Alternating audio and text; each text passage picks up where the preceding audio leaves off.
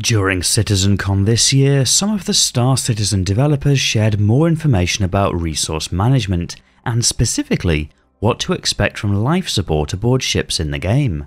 But naturally, with the risk of in-game suffocation, many players will surely just wear a spacesuit all the time.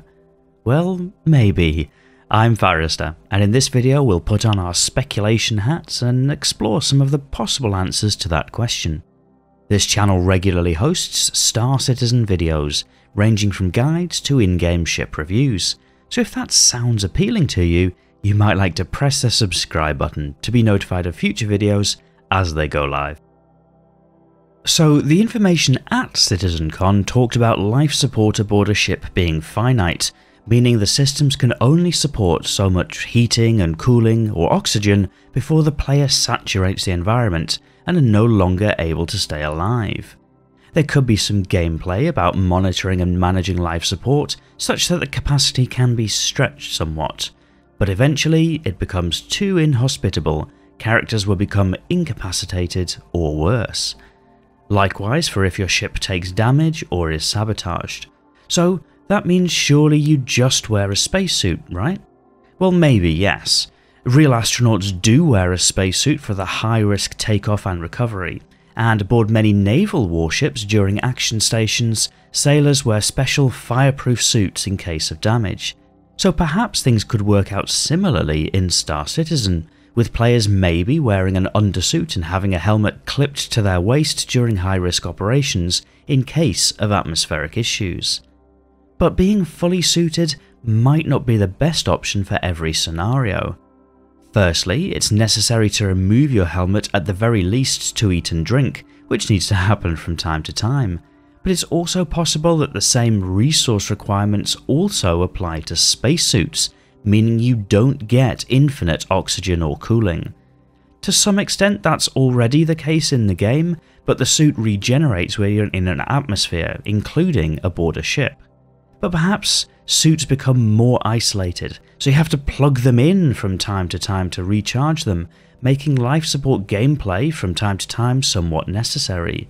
It might also give a purpose to the many ships that have dedicated storage cupboards for armour and spacesuits. It's also possible that there could be advantages to wearing loose clothes, in being able to get from A to B more quickly. It's certainly not too much of a stretch to accept that heavier armour makes your character slower, in which case, especially on larger ships like Capitals, wearing loose clothes could make a big difference for how quickly you could traverse across the ship. It could also be possible that some armour combinations impact the player ability to man some stations.